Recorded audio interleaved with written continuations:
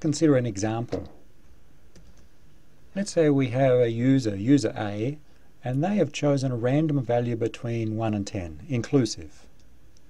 And in this case, let's say they chose the value 7.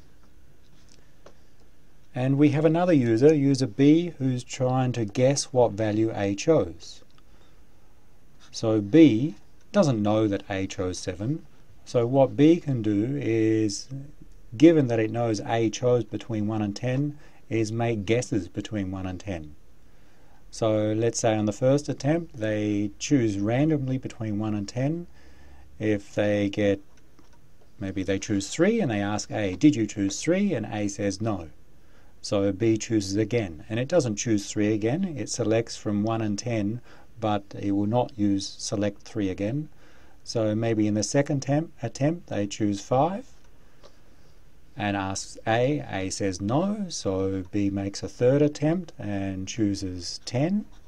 Asks A says no, I did not select 10. And on the fourth attempt, let's say B selects 7. They ask A, and A says yes, I selected 7. So in this case, B took 4 attempts.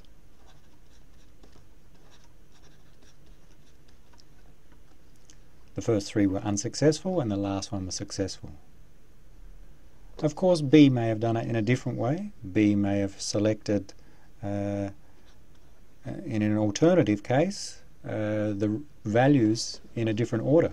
So it may have selected 8 first and been unsuccessful, and then selected 1 and asked A, no, and keeps trying, 9, 4, unsuccessful, 3, 5, 6, still unsuccessful, 2,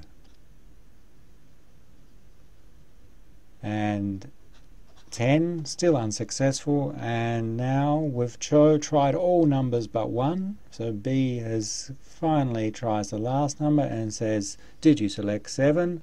And yes, we've finally got the value that A chose. In this case it took 10 attempts. And this is the worst case for B. 10 attempts. They had to try all values before they finally got there. So when we have 10 values to choose from, the worst case in the terms of the number of attempts is 10. Another scenario, maybe B chooses numbers in a different order again. Maybe the first number they choose is 7. In this case, they immediately get the correct answer. So in this case, we have 1 attempt,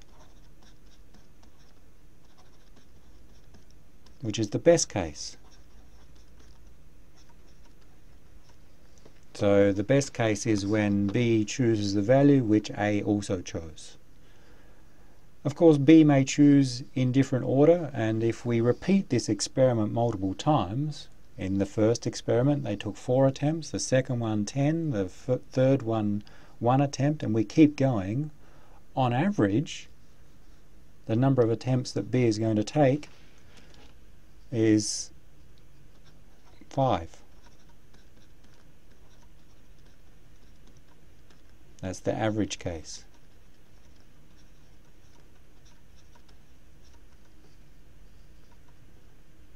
And although we're not sure it, so if we keep making random experiments, then 10% of the time it will be the best case. They'll choose it in the first instance, 1 attempt. 10% of the time it will take 2 attempts, 10% will take 3 attempts, and so on until 10% of the time it will take 10 attempts. So the average number of attempts it will take is 5, the average of those values from 1 to 10.